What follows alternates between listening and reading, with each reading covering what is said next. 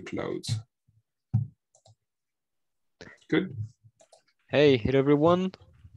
Welcome to the weekly infrastructure meeting for the Jenkins public infrastructure. We are the 2nd of November. I hope everyone had a nice weekend.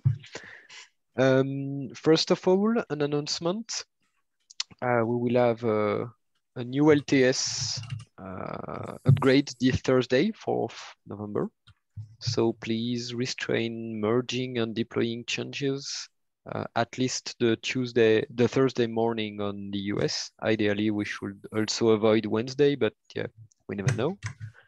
That LTS release will also be synchronized with a weekly release, of course, with the security fixes involved. There should be no functional changes on this weekly release, if I understood correctly. Any merge functional changes from the past week will be in 2 weeks for the next weekly. On that topic, we still need to find a way to disable weekly releases because apparently the weekly will be the first. Not yet. It's not announcement. That's why I wanted to finish announcement first, if you don't mind. Are there other announcements for this week? Not that I'm aware of. Maybe related to the election. So on Sunday, the deadline to register for the election is on Sunday. And next Monday, I'll send invitation to vote and we'll communicate about the candidates.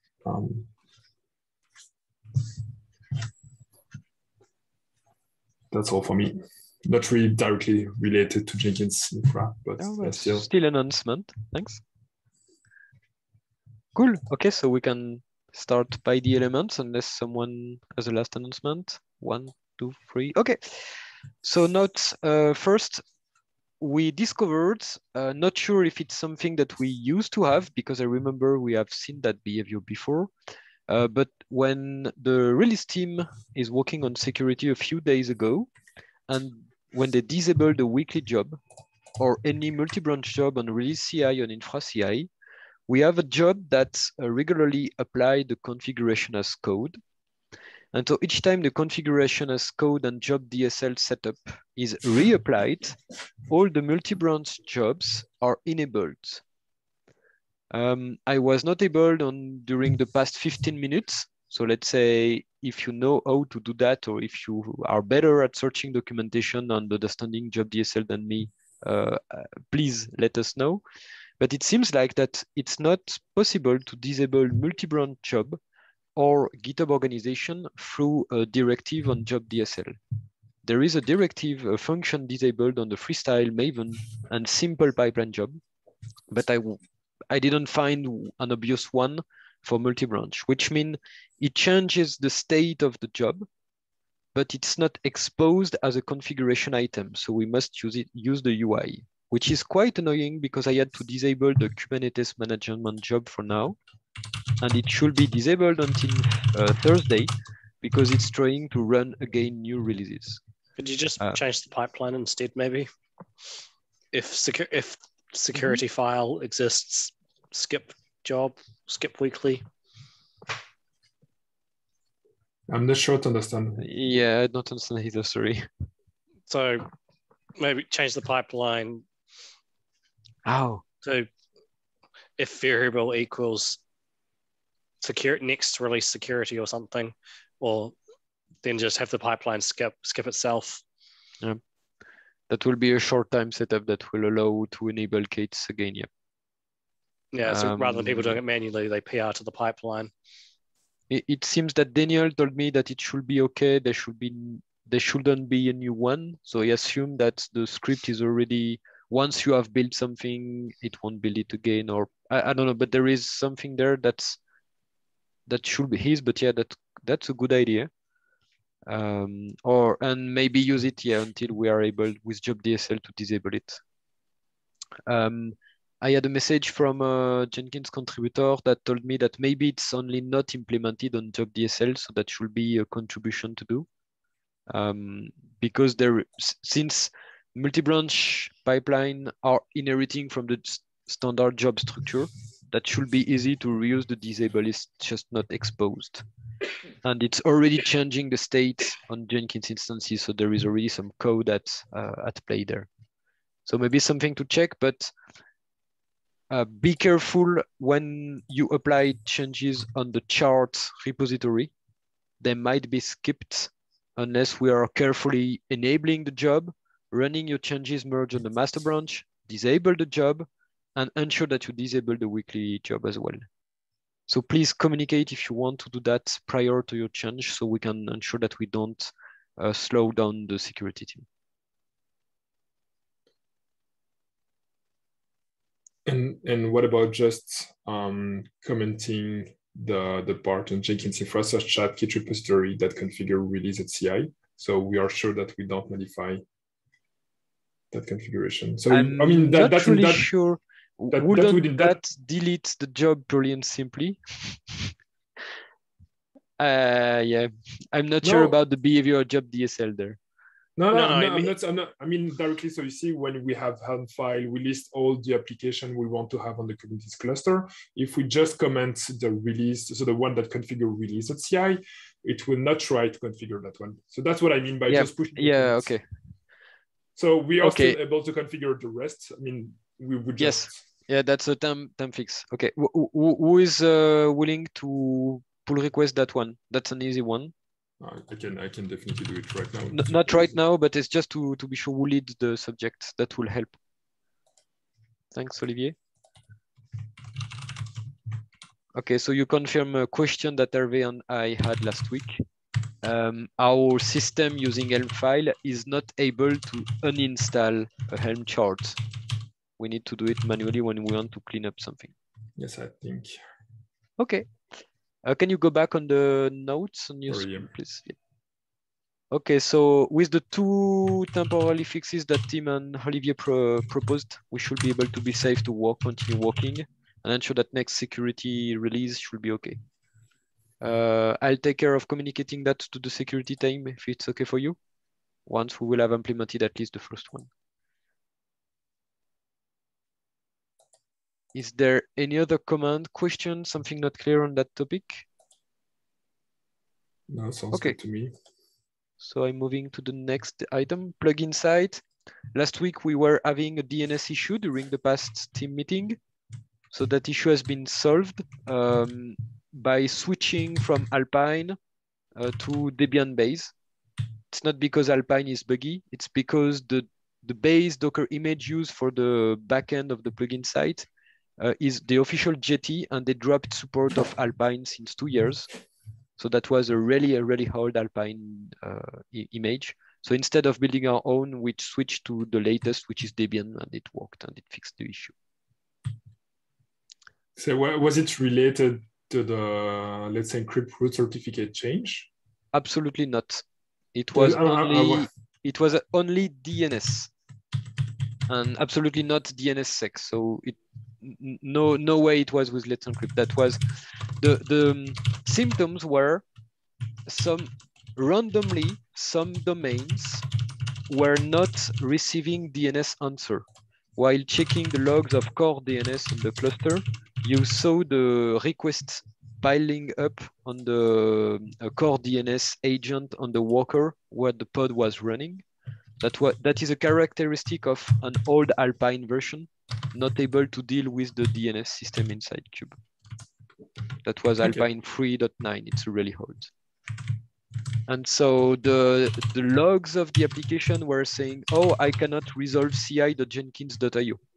It was able to resolve other subdomains of Jenkins.io, but not randomly ci Jenkins.io. And if you restart the pod, that might switch to another domain randomly, which is a smell that, okay, you have an issue at low level DNS there. There will be some work on using our library that should help keeping track of these old images, because we did not update these dependencies since years. So we need to update CLI and stuff there.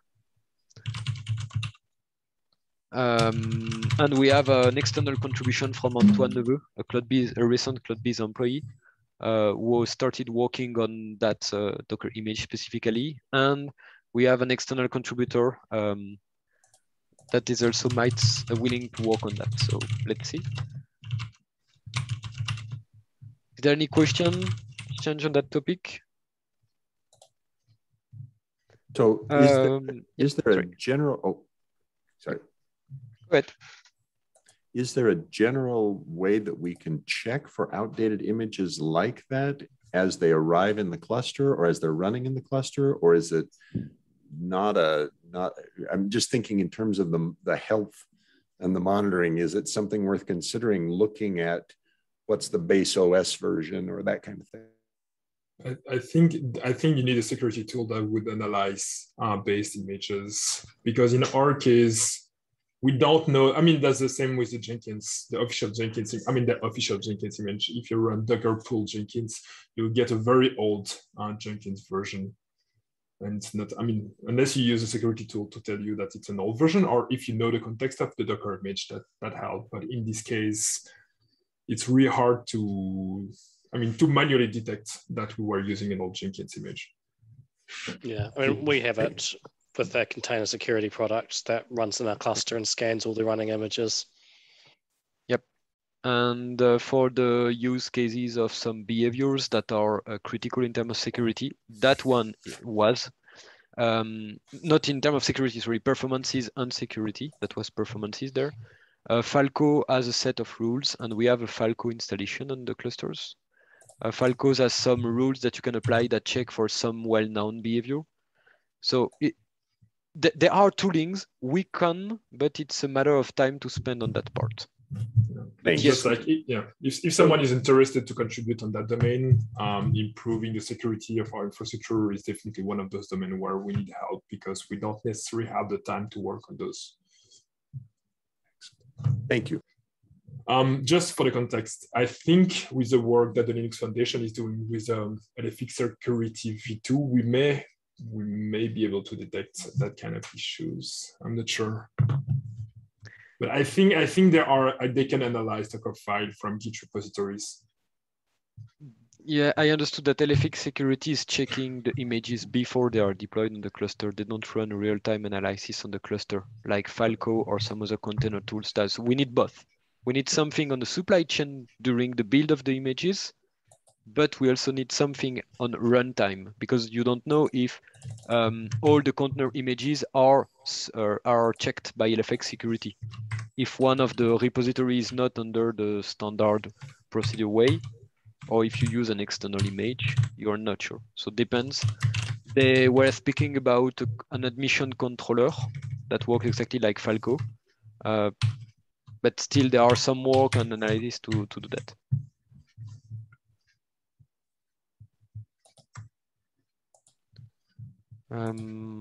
Yeah, that's all for me on that topic. Something else? Okay, let's go ahead. Just a note on the AWS costs, which is one of the main priority these times. We started some work on using spot instances on EC2. That the experiment worked really well. We were able to cut costs during the experiment per 4, which is really impressive. And there is a lot of features that are not documented on the plugin, on the EC2 plugin for Jenkins. So incoming pull requests. And the final configuration is the pull request for applying that on long-term on our instance is coming. It worked very flawlessly even with Windows machines. So that's really a quick win. Next step will be to do the same with the EKS cluster, with the worker pool. And I cooked that the Azure VM plugins also has directive around spot instances on Azure as well. So that might be worth it to enable, but I haven't checked. I don't know if Tim or someone else have already played with that. I tested that it worked when someone sent a pull request for it. Fair. Well, yeah, I think I rewrote the pull request, but yeah, it works. You get a spot VM. It's set to the max price, so you should never get evicted. You just might get it cheaper. And Tim, my understanding was that when we bid the price, we're actually charged the current price, not the bid price. Is that correct? Have I understood right? Yeah, so basically, you shouldn't lose out on anything, because we're bidding at bidding at the regular price, but we'll take anything less than that. So you should always get something. And if we get evicted, Damien, will we see that as build failures? I mean, we get some 60-second notice or something like that. We're about to be evicted, but that won't be long enough to finish most Jenkins plugin builds. So I assume. Go ahead. So no, the build will fail because the agent will receive. So Jenkins will be aware and will note on the agent logs that it has been evicted. So I assume that the build failure should be able to tell us that, at least for EC2. However, JC Glick recently stated that there could be an improvement. I saw you mentioned an issue on the public tracker about being able to retry a build when the cause of the failure was the agent died or was evicted or whatever, depend on the implementation. So I understand that as we will see build failure if we have an eviction. Yeah, so the EC2 Fleet plugin has that feature, and someone sent a PR to port it to the EC2 plugin, but I don't think it was ever merged. Okay, interesting. So that means we might see some build failure on that part. Most of the build on CI Jenkins IO have a retry, will be retried quite often. So even if it's annoying, like for the ATH, that might be an issue. We have to see in reality, the strategy I propose there is to bid a bit more than the current price. Like right now for IMEM instance, it has been 0.16 for the hour in dollars. So bidding at 0.20, which has never been reached, you are sure that you always have machine. Because right now, the thing is, if you bid a bit more on EC2, they are automatically putting you on what they call spot block, where you say, I want a spot price grant and usage guarantee for 1 hour or 2 hours or 6 hours. That behavior has been deprecated. It's still working until next year for the customer using it. But what I understood from the EC2 support is that if you bid a bit more expensive than the price market, then you won't be evicted because they assume that will be a 6-hour block by default for now. So we should benefit from this behavior until next summer based on what they wrote on the support. However, the risk is not zero, and we might see some builds, so we have to be careful. And do we have a way to detect such eviction? I mean, do we have a way to measure if just improving or decreasing the situation? Because as far as I know, we removed the Datadog agent, so we don't. And we discussed about having working with Elastic to have the OpenTelemetry plugin in place, but we have not. So maybe it would be nice to yes. reprioritize. Right now we are blind. So if that thing happens, we rely only on the user being mad. And when they are mad enough, that the threshold to alert us, which might not be the best experience ever for them, at least. What do you think about we communicate to the developer mailing list that we did that change, and we communicate to the end user, to the developer that, okay, if you see build failure due to an agent dying, please contact us, because that might be related to that change, and we want to be sure because we are not able to monitor it carefully right now. And that means we should start also the OpenTelemetry usage as well. I think we should find some way to start working on OpenTelemetry. Because relying on people crying, I mean, that's something that it's not really reliable. Yeah, the mail to that was only a joke. We still need to communicate that information because that's part of the platform. People need to know, because I don't want people thinking, oh, I did something wrong and my bill failed because I did something wrong, which is the worst case. But yeah, you're correct. We should think about going back to work on OpenTelemetry.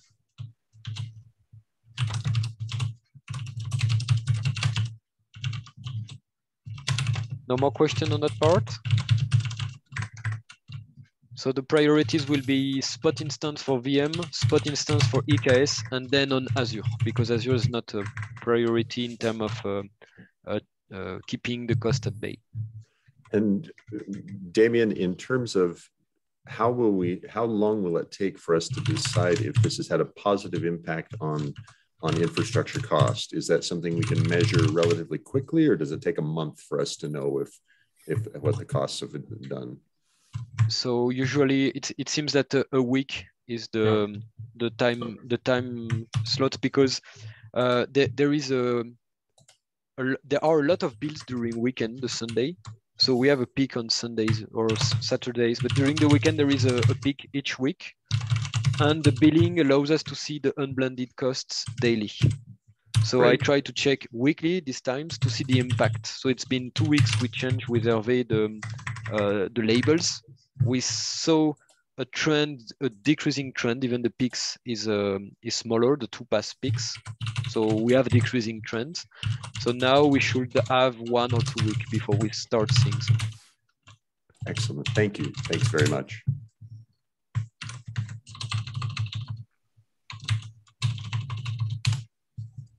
That's all for the AWS, unless someone has a question. 1, 2, 3. Okay. Sure. Next topic we have is the work in progress on the wiki. So Hervé is working hard on putting a static version of the wiki content that should be in a form of Nginx server, a static web server inside the Kubernetes cluster. So static, that means all the HTML export is put under. That's currently being tested. So there is an issue for that. Hervé, we have checked that Hervé is autonomous in any case for working on that, but we try to work on pairs from time to time. Anyone interested, say hello. The idea is to have a static image that's quite simple, and that should be enough to have the dead links not dead anymore once it will be deployed and the DNS would have been moved to the AKS cluster.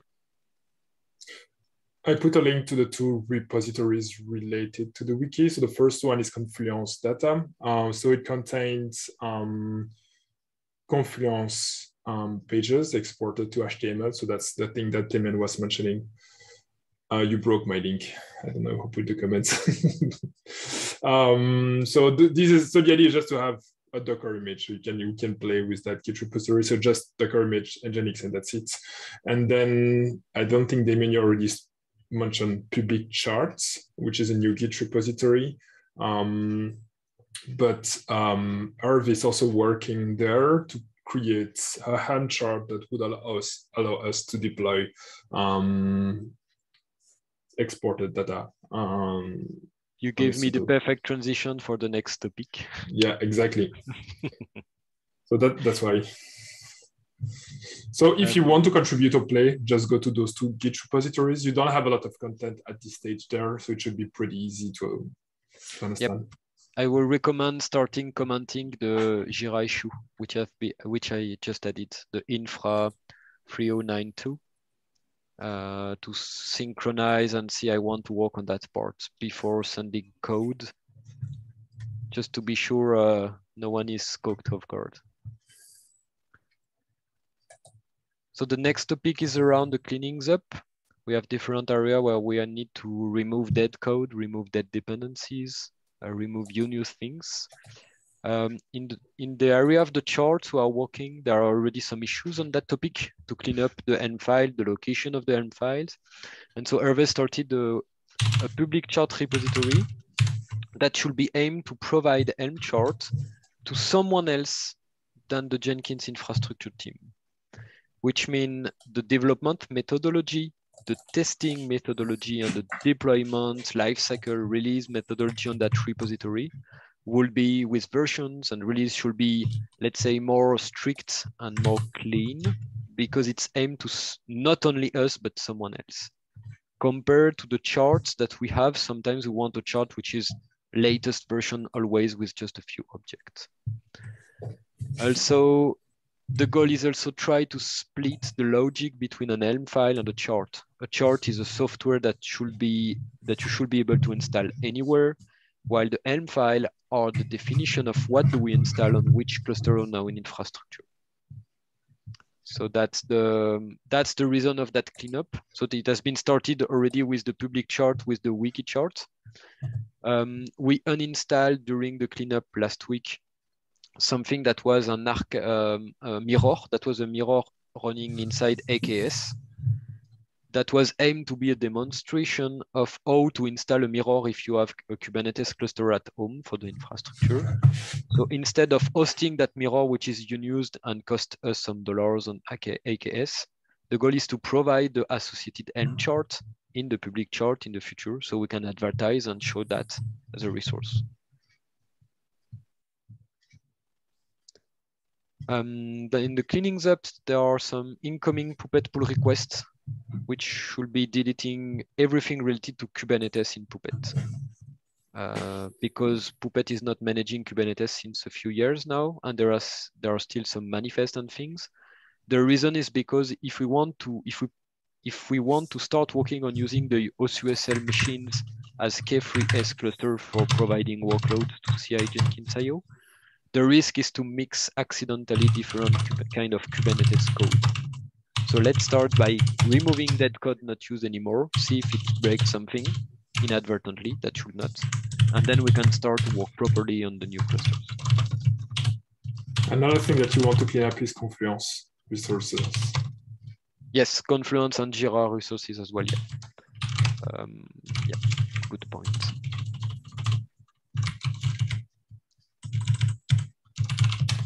And finally, we have cleaning up of issues in Jira. So that's a weekly work in progress with Hervé, Olivier, and Hai that we do from time to time, trying to clean up old issues that doesn't make sense, close the incoming issues or migrate them when they have been created accidentally in our Jira tracker. So as we said, I think it was 2 weeks ago, the user experience when opening an issue is terrible. That's a topic that we should bring to the advocacy team because there is nothing that helps the user when they click create an issue that helps them to know if they have to choose Infra or Jenkins project or something else on Jira. There isn't really any help. So that's why we end up with so much people opening issues related to a plugin or an installation of their own Jenkins when they should go be redirected either on the community, on the forum, IRC, or maybe on the Jenkins project. So we've got, is the work that Gavin Mogan did on the plugin site for report an issue already a beginning towards that? When I click report an issue on the plugin site now, it takes me to a page that presents 3 choices. Do I want to create a bug, an enhancement, or a security issue? Is that kind of concept what you're looking for, or something different? That could be a great help. I don't know how much we can rely on Jira behaviors, because for instance, we realized that if by any Google search you ended up on Jira looking for an issue inside the infra project is put as the last default project when you create an issue the next time. So maybe some setup on Jira is needed. I don't know how much of Gavin works would help to overcome that kind of behavior. Yeah, so as far as I could tell, he predefines the project as part of that URL that he's submitting, but it means you're outside Jira, so it won't help in the case where you're already in Jira as you described. That's a good one. So that should help. But yeah, that's a topic I would want to bring to advocacy.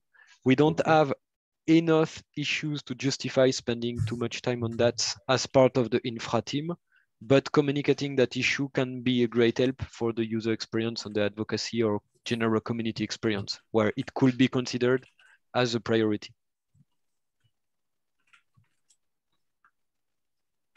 Thanks for, I didn't know that we had that for the plugin. That's cool.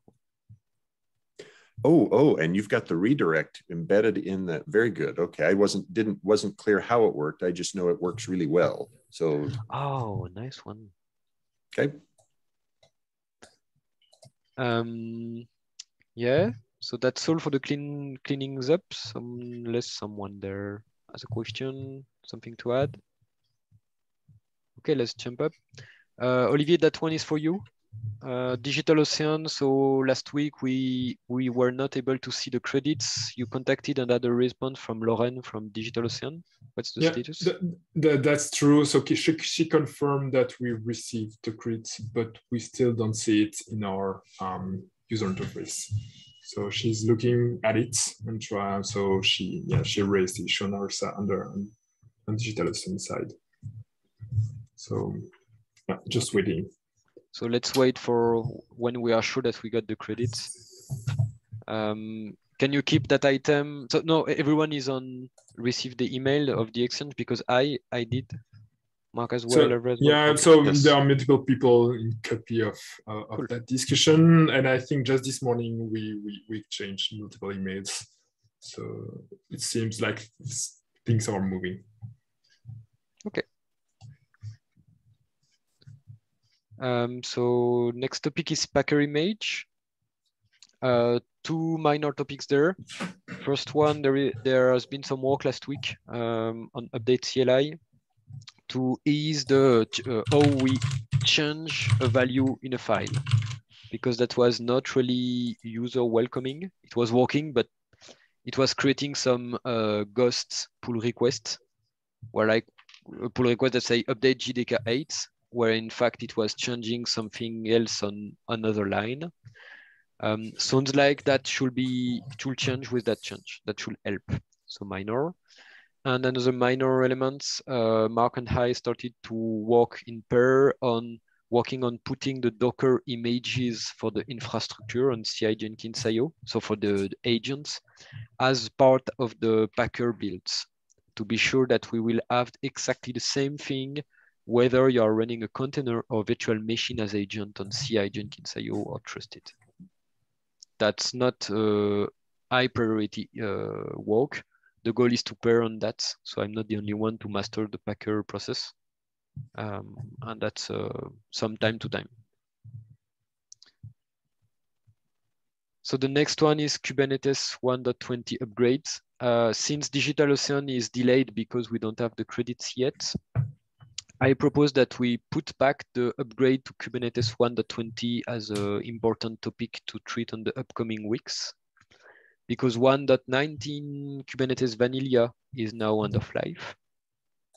It's supported for upcoming months on both Azure and Amazon, where we have Kubernetes cluster running, but the goal will be to start upgrading to Kubernetes 1.20. So who will be interested to lead that subject in the upcoming weeks? So just to add more context on that topic, so we have created some ICMD templates that we can use, ICMD.io, that we can use when we do an upgrade. And so if you want to look what we did in the past, you can go to Jenkins Infra /documentation, and under documentation maintenance Kubernetes, you see the past upgrade. So the idea is to do the same, where we plan in advance all the things that may change. And then we just document the procedure, so it just gets easier and easier. So before upgrading the cluster, we need, there are a few things that we need to double check. Just a note, leading the subject does not mean you are doing everything. You can lead the subject and ask for someone to work on the implementation. Ideally, we should do that in pair. It's just to see if anyone is interested there. Yeah, why not? Yep. Okay, so that's a good exercise survey to see if you can create the document based on the permission you have, and just start the process. So there is no deadline on that. You don't have to start after the end of this meeting. Let's say we could challenge ourselves to upgrade before end of November. Okay. As a nice to have, and we can say, okay, if we have to delay for whatever reason, we can completely delay on December. Let's say the goal is before Christmas, but ideally November. Is that okay for everyone? Does it seems good? Yeah, let's talk about the dates once we start the document and we have a first view of what we need for the build. Completely. So let's say, Hervé, you lead the subject. I'll be there as your backup if you need anything. I volunteer to help on that topic. Okay, that's all. I saw someone added GDK update in Docker image. You haven't checked who? Yep. So that was me.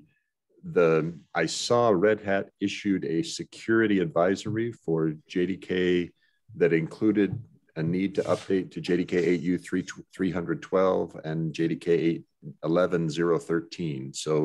So we've updated the Docker images, but their first exercise in doing a release will be with 2.319 and with 2.303.3 security releases. So one of my worries was that it would be an awkward thing if the Docker build process failed and caused Daniel or Vadek problems in the security release on Thursday.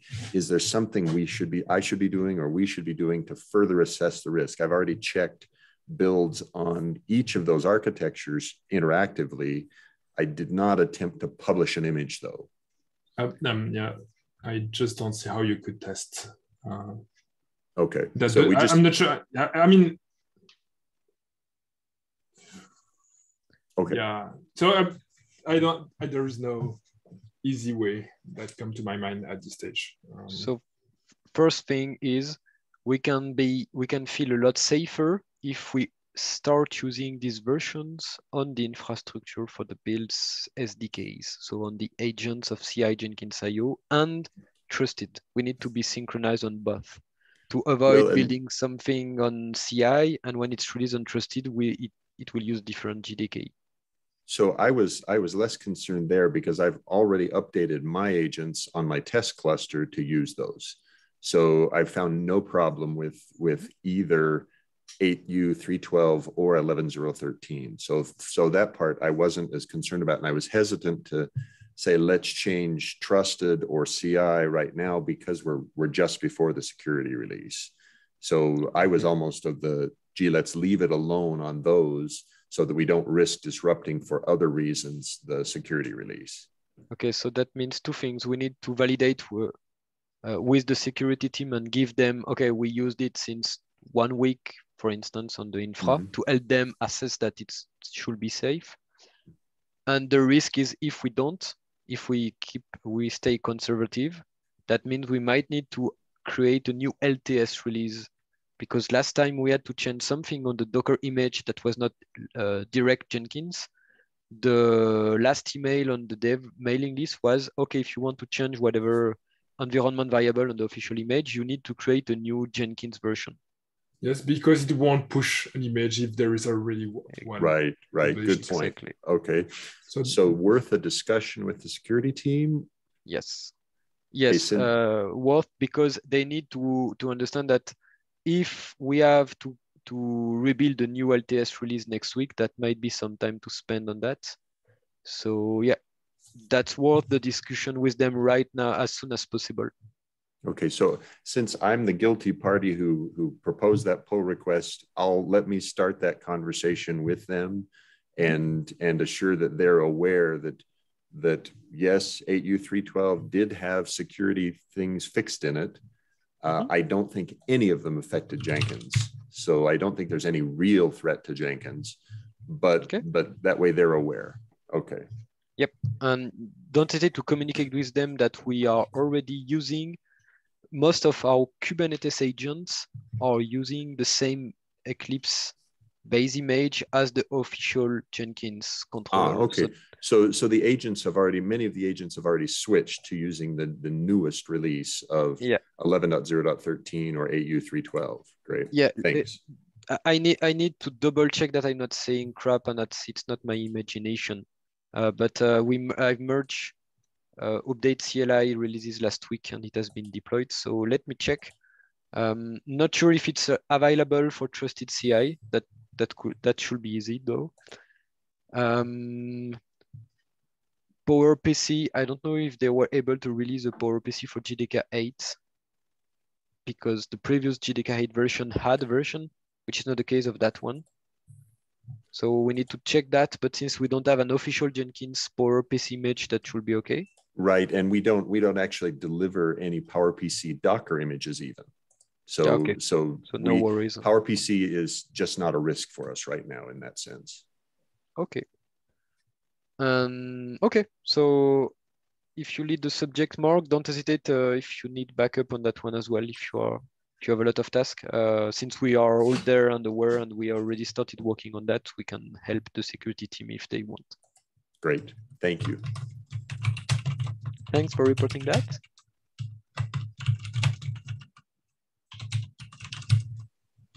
Sounds like we cover every topic. Something else? Slightly over time. Yep. Thanks everybody for your time. Thanks everybody. Have Bye-bye. a good day and see you on RC. Bye.